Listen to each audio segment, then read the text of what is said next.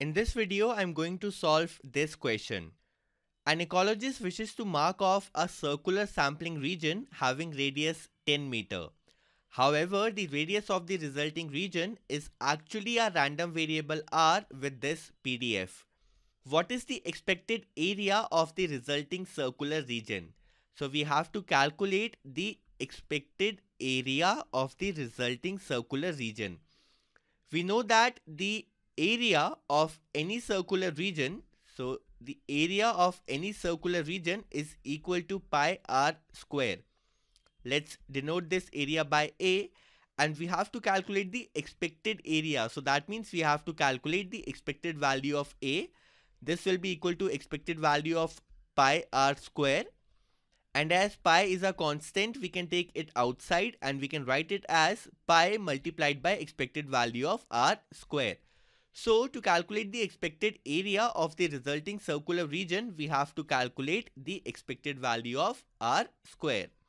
We know that expected value of r square is equal to integration of r square multiplied by PDF of r dr, and we have to integrate it from minus infinity to infinity.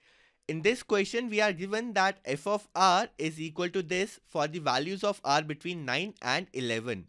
So that means in this case, expected value of r square is equal to integration of r square multiplied by 3 divided by 4, 1 minus 10 minus r square, and we have to integrate this from 9 to 11, right?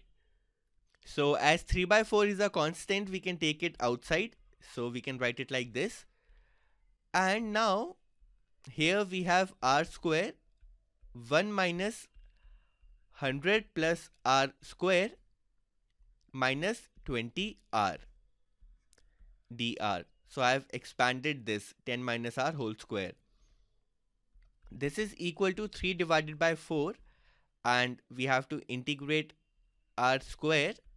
Inside this bracket, we now have minus r square plus 20r minus 99 dr, and we have to integrate this from 9 to 11, and this is equal to 3 divided by 4, and here we have minus r raised to the power 4 plus 20r cube minus 99r square dr, and we have to integrate this from 9 to 11.